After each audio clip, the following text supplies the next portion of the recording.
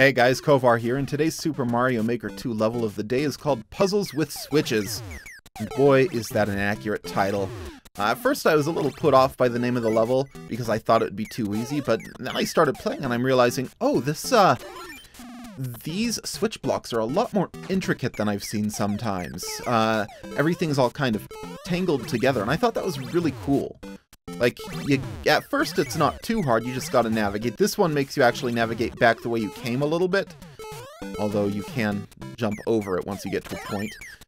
But I just really like the way you have to actually put all the pieces together.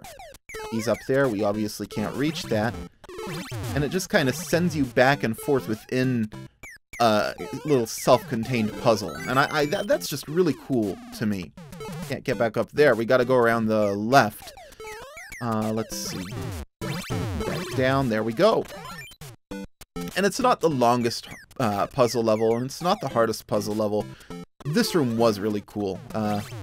There's a lot of opportunity to screw it up. And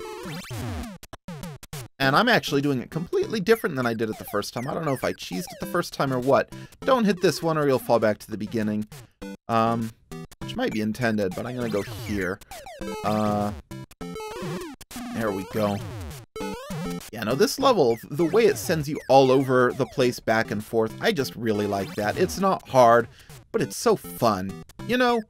And that's worth featuring. Everyone's always obsessed with the hard levels. Not me. I just want to show what's cool. Anyway, thanks for tuning in. I'll be back again tomorrow with another Super Mario Maker 2 level of the day. Hey, you can catch me on Twitch streaming Mario Maker every Saturday and other games the rest of the week, Monday and Wednesday. Bye-bye.